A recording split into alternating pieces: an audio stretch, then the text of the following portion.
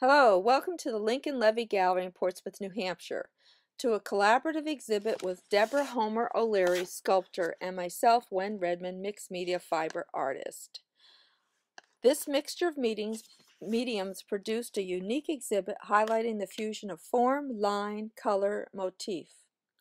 My newest work, an unusual combination of photography on fiber, painted cloth, and paper, was on view. Each piece is wrought individually and is one of a kind. Collage, utilizing all of my medias, was exhibited for the first time. I will be teaching this at the workshop at the Surface Design Conference in June.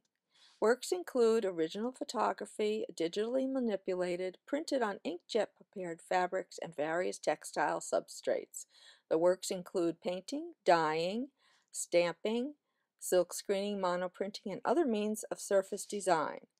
Digital photographs printed on cloth and accented with stitching give fiber photographs a relief texture not found in traditional photography processes.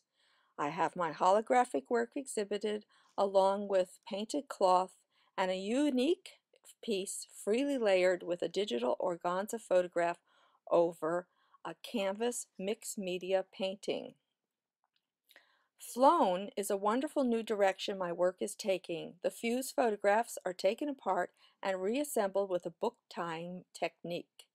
An assortment of collages allows me to explore the numerous inspirational ideas that come to me at any time of the day.